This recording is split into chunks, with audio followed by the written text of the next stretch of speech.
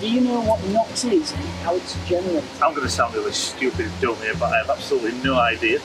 NOx, nitrogen oxide. Right. And this is a byproduct of every single lean burn engine, regardless of whether it is petrol or diesel. Every single engine available in a motor car today is a lean burn design. And the idea is it gets the most bang out of the least fuel possible. Which is great from an environmental point of view, because you're not using as much fuel, you are generating less carbon dioxide emissions, you're getting greater efficiency, and when you put your accelerator down, you really get that feeling of buzz of acceleration from a 1 litre engine, which you could, it's turbocharged, and you've got a pretty decent system in there. You still get that little kick. Not as much as you do with 1.6 above, but you still get it. Now, the problem with lean burn is once you've got all that, the bang done, you know the engine process. Suck, squeeze, bang, blow. Yeah.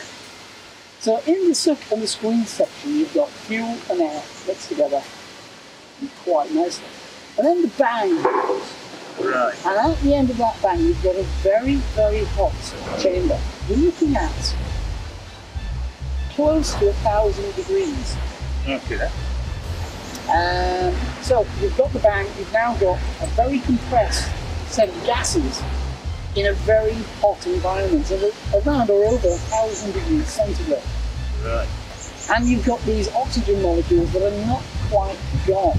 So the oxygen then attaches to nitrogen and creates nitrogen oxide. Because 70% of the air is nitrogen. Right. Okay? So there's going to be a lot of nitrogen there. And that's what the oxygen attaches to, because it's not being burned fully, it's not burned cleanly. But this is true of all engines, petrol or diesel. But as it shows, it's not that simple. It's not as easy as diesel evil, petrol better. Because there are circumstances where petrol is worse than diesel. So, wouldn't it be good if there was an alternative? I was just thinking this.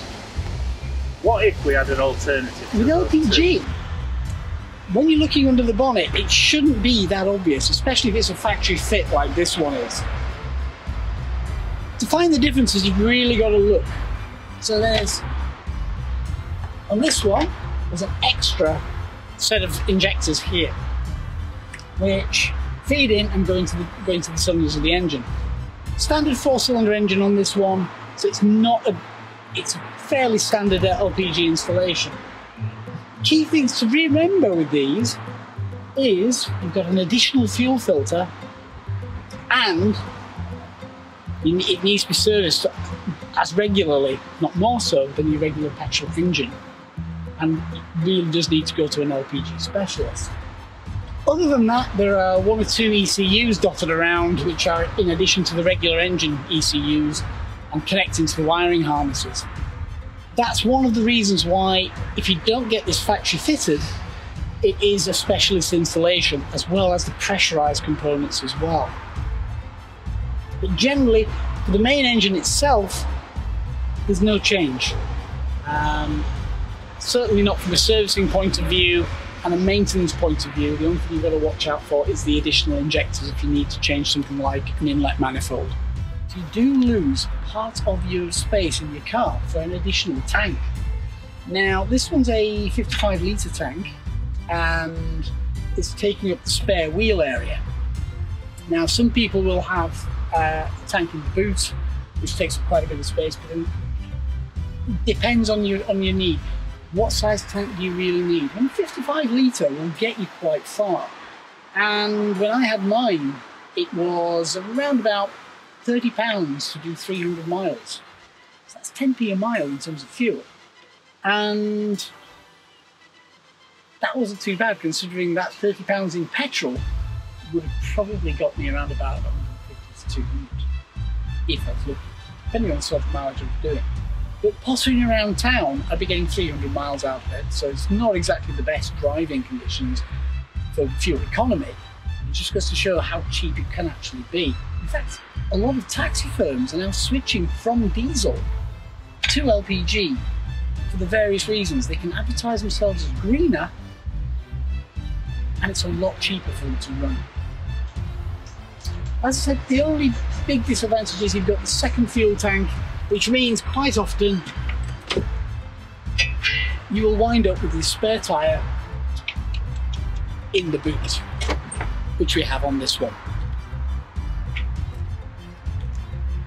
Right, I have some questions. Okay. One, a bit of a safety aspect. How safe is LPG when it's in your car? Well, LPG, as the L stands for, is liquid or liquefied petroleum gas. So we're looking at pressurised gas. Yeah. So the tank has to be incredibly strong, incredibly durable. So we saw the tank in the boot there, in the boot space area, and it has to be strong, it has to be durable, it has to be able to withstand very, very heavy knocks. So if you were in an accident where the rear was hit and the tank was in the crumple area, the tank would probably be scratched, and that's about it. No, that's good to hear. And the other safety aspects, Okay. when you're filling the car up, how easy and safe is it to do? Right, for filling the car up, you have a nozzle which clicks in, you then got to turn it to lock it in place, and then pull a lever to make a seal. Without that seal in place, gas will not flow.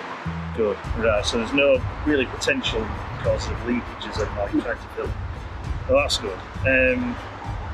Boring bit out of the way, onto a bit of an exciting bit. What about power? Because we know this is a fairly powerful car. Yeah. So what sort of power am I going to be getting out of my LPG with this? Any losses or gains? You will lose a little bit of power on LPG. Right. However, you're looking at a couple of horsepower. Right. Not massive. Yeah. You certainly won't notice it in a car like this. Swapping over your actual petrol and LPG. So if you're running on petrol at the moment, you've got a little display down here. And it shows you LEDs there. So it shows you your fuel level. If it starts to go a bit low, it usually goes red. And if it's really low, it will flash. And you've got a button there where you can actually swap between the two. So I've now got it on petrol, now it's on LPG. And it really is as simple as that. But the actual switchover won't actually occur until the system primes itself and of course the engine's into operating temperature. So basically if I run out of one fuel, I can go straight to another. You can, yeah. So it'll work one way. If you're running on LPG and you run out of LPG, we'll go over to fuel, over to petrol. Again, if you run out of petrol and you've got LPG in the tank, you can switch over to LPG. Right, well I think with all that in mind, I think now's the time to actually see it being filled up, I think, yeah. So, slightly different from your normal fuel cap, but a separate one there that squeezes, that twists off. You have this one, which goes into place. Turn it slightly, pull, and now that's locked. At which point, now push the button and let the gas flow. And look at that price, 58.9p a litre.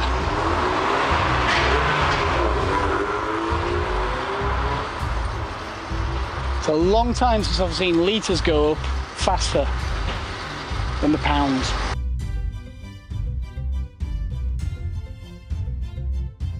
Yep, so once done, it's the process in reverse. A little bit of a gas flow when you come out, but that's it. Pop it back in and you're done. Now to go and pay. So from starting from cold, it's generally a good idea to do this with petrol. Now, you can, on some LPG systems, get a cold start without actually using petrol at all. However, this tends to glaze over the injectors. And as a result, you end up with problems with fuel flow. So this is one of the reasons why petrol's used to start the car when it's cold. Right, so looking at everything we've seen, filling the car all the way in. What sort of benefits have we actually got from LPG? Well, it's actually obviously the benefits for the environment is it's a clean burn, so it's practically zero particulate matter, and NOx as well is greatly reduced. The catalytic converter is going to be practically doing nothing in your car. A bit of a lazy cat then. Yeah, like a typical car. Yeah, like a typical car, yeah. So I can see some really good points about having LPG. Yeah. I can't really see no massive downsides against the upsides, really, to be fair. I mean, apart from needing specialist installation and, again, requiring servicing, we do have its own set of I would filters. understand all them points because it's something you can't just take upon yourself. Yeah. Really.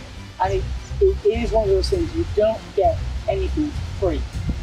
So fuel efficiency doesn't come free, it comes with NOx, it comes with particulate matter, it comes with lots of other things.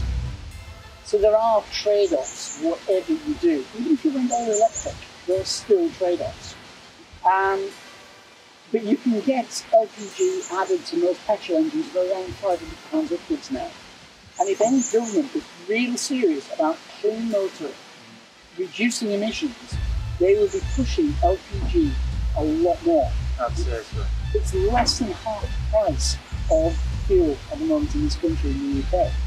And it's definitely less than half the price of petrol, way less than half the price of diesel. So to sum up, would you have an LPG car? Yes, without thought, that second thought. And I think, if you pardon the pun here, I'm converted.